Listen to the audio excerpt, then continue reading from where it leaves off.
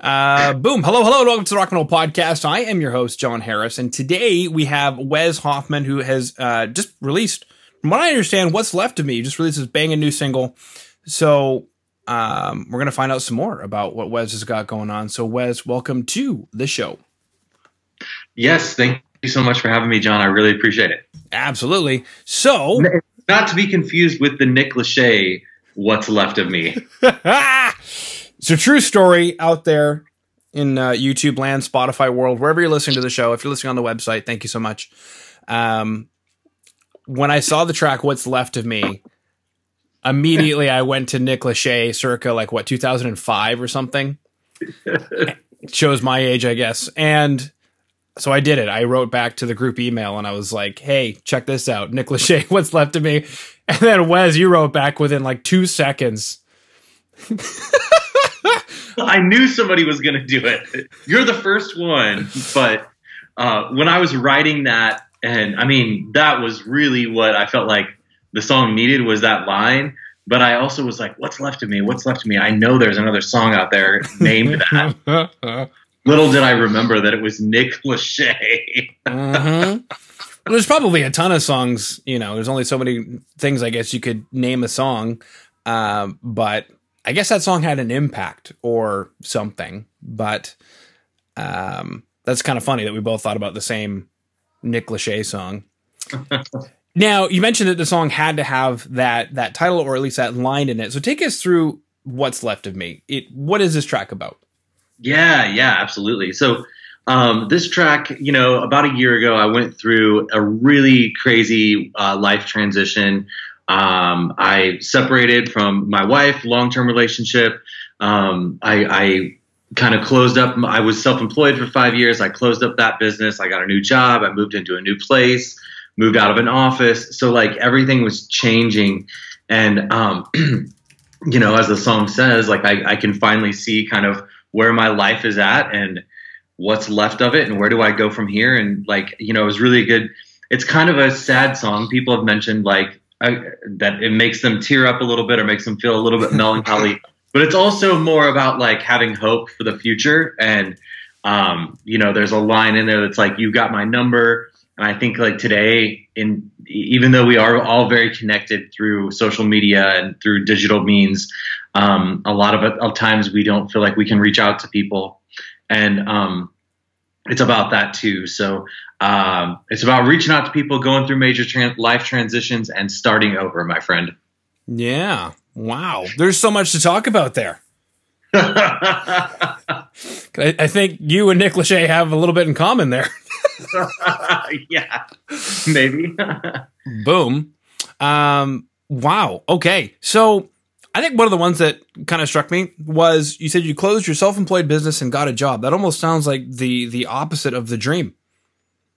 I know.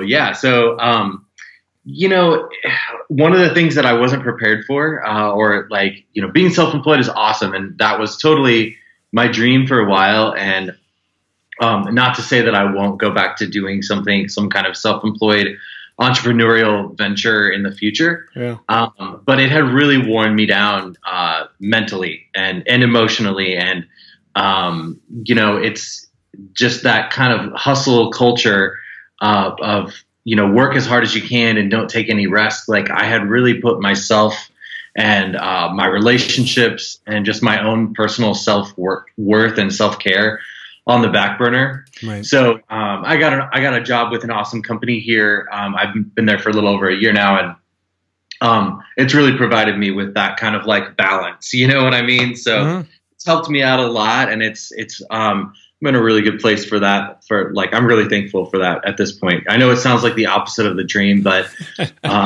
you know, I've realized that all things are temporary and that life is a fluid thing, and that, you know, you can have your own, you can do your own business, then go and get a job, and then go back and do your own thing.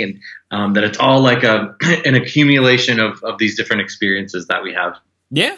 I'm reminded of many things. A Tony Robbins talk that I heard once where he was actually talking about that. And he said, how many of you feel like you should be an entrepreneur? And of course, everybody's hands go up because that's kind of the culture that I think that we've established for ourselves, is we should be all be entrepreneurs. And then he said something like, and how many of you enjoy doing that? And not everybody's hand went up. And he had this whole conversation about the mentality and the psychology of, are you actually a risk taker? Does it juice you to know that you could lose it all any second? And if it doesn't juice you to do that, then find somebody else to run that business for you. And you could be the talent in that business, because the talent gets to go home at the end of the night. Like, seat yourself where you're juiced. Yeah. And that, I would honestly say that is what I really like about where I'm at right now, is I can wake up in the morning and give 100% to my job. And then when I close my laptop, I don't really think about it until the next day. A few things might pop in my head here and there, like, oh, I need to remember to do this tomorrow or whatever. But it's nice to kind of have that balance. And then, that's afforded me the opportunity to spend more time on my music. And I have a podcast as well. I haven't done much with it because I've been so focused on the music lately, but it gives me a chance to work on the things that I really enjoy and work on myself and put more into my relationships as well. So, okay. You mentioned a couple of things there. Yeah, we won't talk about podcasts because those things are awful. It's a good thing that you haven't done that in a while. Oh, they're just horrible. I mean, I never thought they would ever catch on. I know. Cool. Now, you mentioned more time to work on music. So take us through that, because Val did also send another track, Fastest Gun in the West. But like, is there an album coming down the pipeline? Is there an EP coming down the pipeline? Take us through the musical journey that has thus become. Oh my God. So my good friend, Justin Untersay, I know that's kind of a weird one to say. He plays drums with me, and about 3.5 years ago, he asked me if I got an email from this dude. He's one of my best friends now, but we didn't know each other super well back then.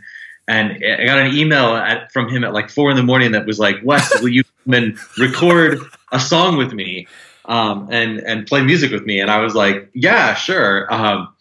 And so I came over to his house. We recorded a song in like an afternoon. We had kind of an idea together, and I just really enjoyed it. And I played music a lot when I was, I was in bands and toured a little bit when I was younger, and was really active here in St. Louis and in Illinois, playing around a lot. And I really missed that. And I put so much into the business and to other parts of my life that like music had really become kind of something that I put on the back burner. Mm-hmm. But we put out a couple songs. We played a show. We did kind of like a coming out show where we were like, hey, this is our band.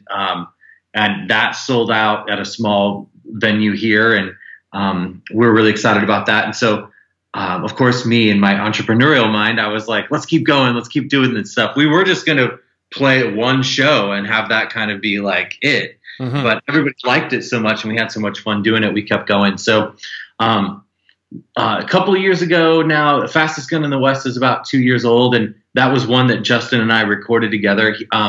Justin's one of these like talented guys that kind of knows how to do everything. So he recorded the first 2 or 3 songs that we did, and then with this new song, What's Left of Me, I spent a lot of time demoing stuff out on GarageBand during quarantine, and a lot of time in my studio just trying different ideas. And I was like, the studio that I rent, my rehearsal space, also has a recording studio that you can book time at. And so I hit them up and I was like, hey, I really want to do this right. I want to work with somebody has a lot of experience. And so I booked some time back in December, and the rest is history with What's Left of Me. So we recorded 2 songs. Mm-hmm. And so this is the first of those 2, the singles. And then there will be like a 5-song EP later this year at some point as well. So these are kind of the first 2 of like this new sound with this, working with a new engineer and all of that. So yeah, I don't know if I answered all your questions. You did. You answered absolutely every single one of them. Because one of the things I was going to ask is, have you guys been doing this amidst, the pandemic and everything, and how you've been doing that? And so one of the things you kind of incidentally answered was yes, and that you've been working in GarageBand. So I guess take us through that. It's obviously free, incredibly capable software. Is it something that you already use, for podcasting? Do you use the studio that you're renting at for podcasting? There's kind of a few questions in there, but yeah. So, in 2019, after we went on like a little weekend, we did like a date where we played in St. Louis and then played in Kansas City. And when I came back, I was like, I think I'm going to try. I think I could save us a lot of time if I learned how to demo stuff out on GarageBand, and then I could send it to the guys, and it would save us time in practice. Cause we all have full-time jobs. Some of us are married. Some of us have girlfriends, everybody has stuff that's going on. So I was like, if I could send them a fully fleshed out song and say, here's what I'm thinking, that would save us a lot of time. So I kind of dove in. I've never thought I always thought recording stuff was super difficult and tedious, and it really wasn't that hard. I got like a little interface, a little Focusrite interface, and it plugs right in my computer.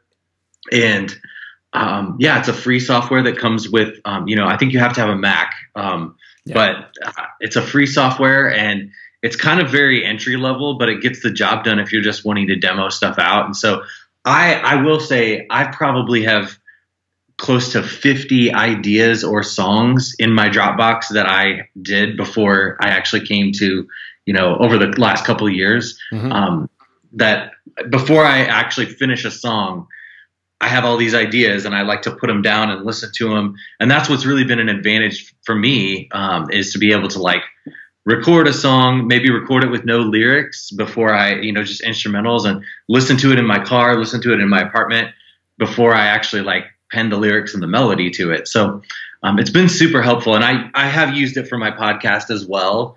I haven't quite graduated to some of these more advanced systems like Logic or Pro Tools, but GarageBand, if anybody out there that's listening is wanting to get into recording, I highly recommend GarageBand for sure. Yeah. Well, the funny thing is we actually use Logic to edit the podcast, and I'm actually at gripes right now with Logic, because when it works, it is fan-freaking-tastic. But when it doesn't work, there's absolutely no logical reason for it, because it doesn't come down to the settings. All my settings are right. It's just for a project goes, I don't know, haywire or something. So I'm actually in the middle of gripes with Logic right now. And sometimes I can't record in Logic, too much latency. And of course, it's like, oh, your settings. No, my settings are fine and my system's fine. And I'll open up GarageBand and I can actually record in GarageBand just fine. But for some reason, its bigger brother is having issues that day. It's weird. So stick with GarageBand as long as you can, I think. Okay. Yeah. Good. Yeah. So far, it's been doing me right. So good. And then Pro Tools is just expensive. For what you get. Right. Groovy. Okay. So we've chatted about lots of stuff. We chatted about Nick Lachey. We chatted about actually in the beginning, before we technically hit record, we were talking about an Instagram success story. So maybe tell us a little bit more about how you've been using Instagram to empower your success and make connections, because I think that is a valuable piece of information. Yeah. For sure. So one thing that I've been doing for a long time is, I do a little bit of self-help and motivational speaking and stuff like that. So something that I think has just been awesome is through both communities, like that spiritual self-help community and the punk rock community. If you're following hashtags and stuff like that, I've been able to connect with so many people. You follow a hashtag, something comes up that kind of catches my eye, and I'll maybe even reach out to that person. Or I've had people reach out to me who have somehow found me through someone shared my post, or they're following a hashtag that I'm using. Yeah. And it's just been a really cool way to connect with people all over the world. And that was actually how I met Val. Prior to the release of this song, I think it was probably back in even October or November, before I even went in to record them, I was looking for ways to kind of get my music out, because it's a lot different than the late 90s, early 2000s, where we would literally go to shows and print 100 flyers and pass them out to people at shows to get them to come to a show or listen to our music. Yeah. And everything back then, like 20 years ago, it wasn't digital like it is now. Now, people in France and Germany and Netherlands and Costa Rica can hear your music, and you don't have to physically go there to tell them about it. So that's just been a really cool way as I was kind of diving into following some of these up and coming bands and following playlists and stuff, as I found Val's page and went to her website and reached out to her. And now she's probably annoyed by me at this point. But yeah, I mean, now we work together and we talk every day. And it's really, really cool just to be able to have that. It's almost kind of surreal, or when you really think about it, it's kind of crazy how connected we are in the world today. But at the same time, I think it's disconnected us sometimes. Like, I think you have friends and maybe in different parts of the country, and they can just look at your Instagram or Facebook and kind of catch a glimpse of what you're up to instead of picking up that phone and calling you and, really making a connection. So there's good and bad, but there's a lot of good. Mm-hmm. Yeah. Wow. Okay. So it looks like there isn't anything you don't do. Podcasting, music, self-help. So when I mentioned Tony Robbins, you're probably like, yeah, I am that guy. That's what I do. Well, I definitely resonated with that for sure. Okay. Cool. Something else you mentioned was St. Louis and Kansas City. So I wanted to chat about barbecue with you for like 1 second. Oh, okay. Yeah. Are you from that area, or were you just visiting that area? I'm from St. Louis. I've spent a lot of time in Kansas City as well. I am a vegetarian, so I don't eat a lot of barbecue. Okay. But I can talk barbecue. I know about like some of the, like Kansas City is supposed to be really known for their burnt ends, apparently. And here I think we're really known for, I think it's like pulled pork or brisket or something like that. Okay. There's different cuts of meat and all that. And I mean, the barbecue scene here, there's so much good barbecue here in St. Louis. And I still love, now there are places that are kind of getting into using like seitan and stuff like that for barbecue, or cauliflower or different things like that. But I still love the sauce. I'm a big like Buffalo Wild Wings fan too. Like Buffalo Wild Wings just added like cauliflower to their cauliflower wings. But I just love the sauce. The barbecue sauce. I'll try different sauce. You can give me a piece of bread or something, and I just like to try the different sauces. It's not a big deal to me. Okay. Because I know that's another big component between all the barbecues, from the Carolinas to Kansas City to Texas, is the sauce component. So what is it about St. Louis, Kansas City sauce? I don't know. That's a tough one. I like to think Kansas City has kind of more of a sweeter taste to it. Okay. I'm more of a hot. I like stuff that's a little hot and spicy though. So, yeah, that's kind of more. That's more my speed. You did mention buffalo wings, so yes, that makes sense. Have you tried the cauliflower wings? Like, are they good? I have. Yeah, they're pretty good. They're pretty good. I highly recommend. I just tend to eat the whole box. Like the thing about like cauliflower wings is like, they only have two sizes, and one size is too small. The other size is like too big. I probably only order them like once or twice, but I just tend to eat I'll get the large order and I'll be like, oh, I won't eat all these. And then 15 minutes later, they're gone. So, oh boy. Yeah. Buffalo cauliflower is my jam. What else is there that's new in the barbecue world? A lot of it's so new, but have you ever had like barbecued watermelon or like smoked watermelon? I know there's a few different ways that it's done. No. Okay. I know what we do in the summertime that blew my wife's mind. It was just like, was actually just taking water. Canada? Sorry? Are you from Canada? Yes. Okay. Is grilling watermelon. So like watermelon slices and grilling them. And even marinating them a little bit if you can. A little bit of salt on there as well. You start getting this collusion of flavors that usually aren't associated with barbecue or with watermelon. And then I don't know if they're smoking it or roasting it or what they're doing, but there's a way to do like a whole watermelon where it looks like a roast. It actually looks like a roast and it slices and the whole bit. Oh, that sounds good. Mm-hmm. I'd be down for either of those. Mm-hmm. Beautiful. All right, Wes, we chatted about Instagram success stories, Nick Lachey, Kansas City barbecue, you getting a new job, a new place. We chatted about entrepreneurialism. We chatted about motivational speaking. What And then I just shot to a SNL. I am a motivational speaker. Living a van down by the river. We got a regular Shakespeare over here. Which of course is not you. Cool. Is there anything that we missed? Is there anything that you wanted to chat about? No, I don't think so. Yeah, so I do have, so this single's out today. And it's already getting, I mean, there's just, the response has already been incredible. I'm so thankful. I really tried to work on, I worked hard in every aspect of this music, writing the songs, recording them, but then also I felt like I'm putting just as much into promoting the song than I did, writing and recording it. So, and we also have a video out as well. So, if you go to my YouTube, if you just look up Wes Hoffman, What's Left of Me, that's out as well. So this song, it's out today. And then I'm thinking probably the next song will be out in a couple of months or so. And then from there, we're going to go back into the studio and record the next 3 and put those out at some point. So by the end of the year, there will be a 5-song EP. And I'm so stoked. I have 2 of the 3 songs written, working on the 3rd one, but I can't wait to share it. And yeah, I'm just so stoked. I'm so stoked on life right now, John. I would hope so. You're a motivational speaker.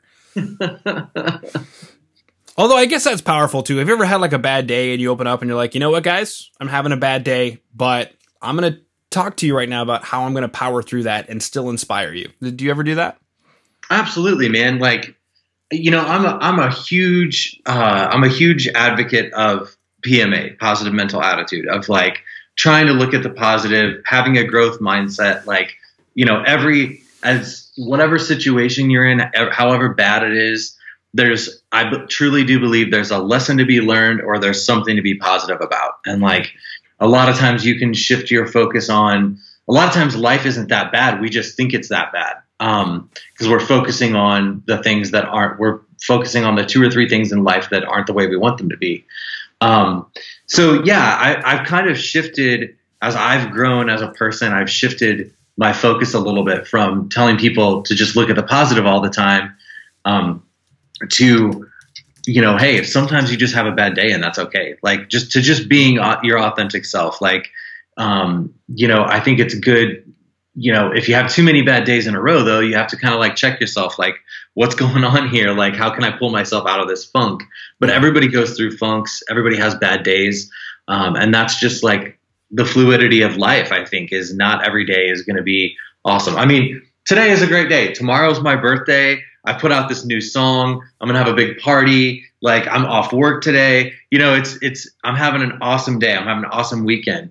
Monday might suck and a bunch of bad stuff might happen, but it's like, you just have to remember that, bad things are going to happen, but it's the way that you deal with them and it's the way that you respond to them.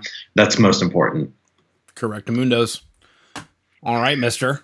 Well, I believe that concludes our conversation. So I just wanted to thank you for coming on to the Punk Rock podcast today.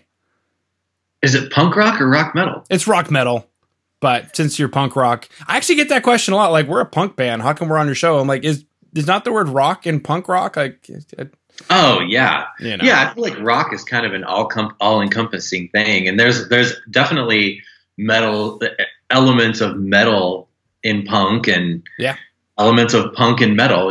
So it's all. I can dig it. Especially hardcore punk. The line between hardcore punk and metal is a very fine line, I think. Oh, absolutely. Absolutely. Somebody actually had to tell me that was punk, and I was like, really? I thought it was metal. And they're like, no, it's hardcore punk. And I was like, oh, okay. That's very different from the punk I think of, which is, I guess, it's more skate type stuff. Sure. But punk in and of itself is like if you go back from the late 70s, early 80s to now, it's evolved so much. Like the new Machine Gun Kelly album, people are saying that that's pop punk, and like, I agree, it is, like, but it's very far removed from like the early punk and what that was, like the Ramones and Sex Pistols and stuff like that. It's very poppy and mainstream, but it has elements of punk in it. And I think it's great. I actually really like his new album a lot, but it's just so different than the punk that I grew up with, like in the 90s, like the Lagwagons and MXPX and No Effects and all that kind of stuff. Hey, sweets. Hey! We are currently finishing up with Wes. We're about to jump on with Manuel. Oh! Yeah. Well, thanks so much for having me, John. I really appreciate it. Absolutely.